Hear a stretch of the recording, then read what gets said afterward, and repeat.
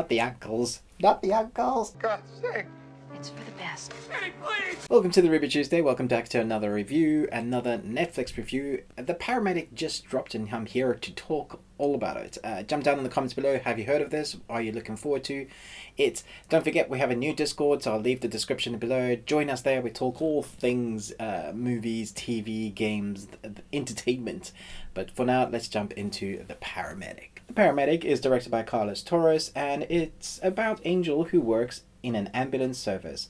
After a tragic accident, his personal life begins to deteriorate as he becomes more and more suspicious of his partner, Vane. It's an interesting film. It runs an hour and a half long, and it feels long, which is a weird thing to say for a film that is basically about one guy whose mind deteriorates. You see him unravel as a character as things happen to him.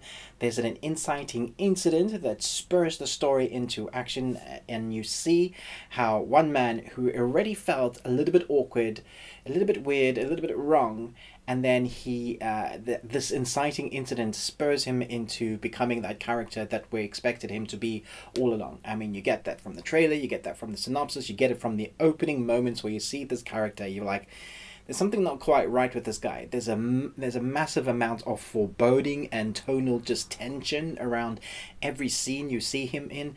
If you saw this guy walking around the street and he looked at you the way he looks at every single person, you would think, well, I'm going to cross the street. And so I have to give kudos to the actor who brings that into this film.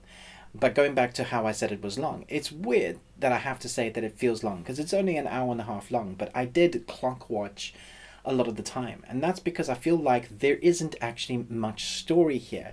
You get this inciting incident, you see where it's going to go, and it feels like they should have chopped out a lot to kind of keep the pace moving along much quicker. The best thing I can compare this to is Misery. There's Stephen King's Misery, the book or the film, however you want to take it.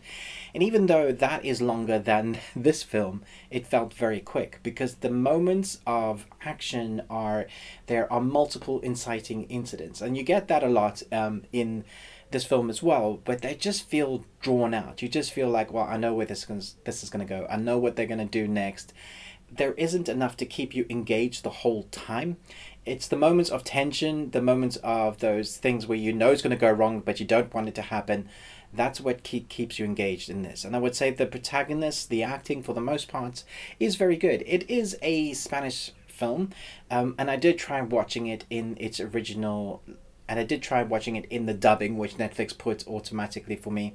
And I lasted about 20 seconds because it's, again, the dubbing is fine, but it's people who have dubbed it are not from the place that you'd expect them to be. They don't have the right accents. You need to feel like you're still listening to the language in the country of origin, and that always takes me out of it. So this is like typical proper American dubbing accents, and you know immediately that it felt immediately wrong. So there's nothing wrong with the dubbing, it just took me out of the film. So I went to the original and I was like, breathe a sigh of relief. That felt better.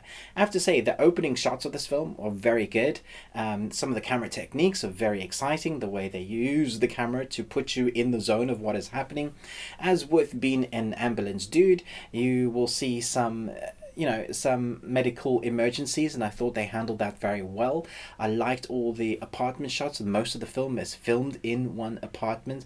So if you've seen the trailer, you'll see that there's the guy, he gets hurt, the ambulance man, he gets hurt, and so his life is all thrown up topsy-turvy, and he is very paranoid about his girlfriend. We have that in the synopsis, and his mind just literally unravels. You see him unraveling.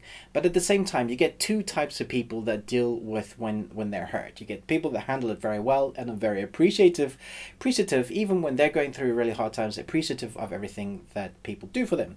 On the other hand, you have this dude who is one of those people that just is grumpy, is angry, and doesn't trust anybody. And so you immediately kind of don't like him. It's hard to root for him at all. Even though you feel sorry for him momentarily for the stuff that has happened to him, you kind of are with the people that you always want to protect the people that he is with, because you don't know what he's going to do. So for those moments when there's that tension, it reminds me of certain other films that I kind of don't want to mention because I feel like it would give more of the plot away.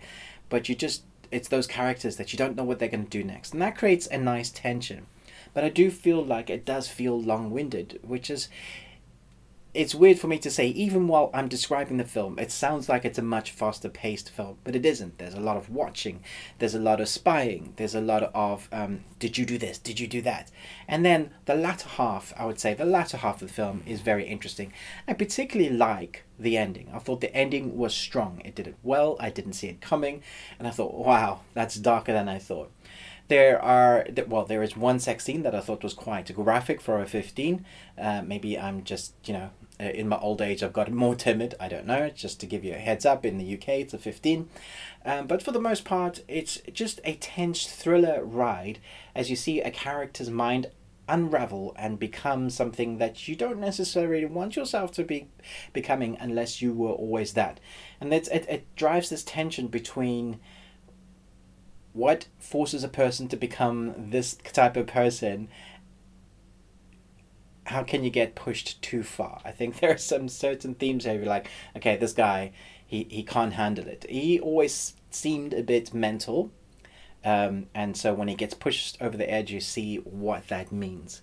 I thought it was quite... not a massively original film. You do get everything that's coming, but I liked what they did with it. Entertainment wise, as I do two scores now, I do how great it is in its originality, in its filmmaking, because I enjoyed it, but I probably won't go back to watch it ever again because there are much better films of this genre. I feel like I've come down harsh in it, but yeah, I was looking forward to it ending, so that's not great. So I think a C+ is good, and I think a 2 is good.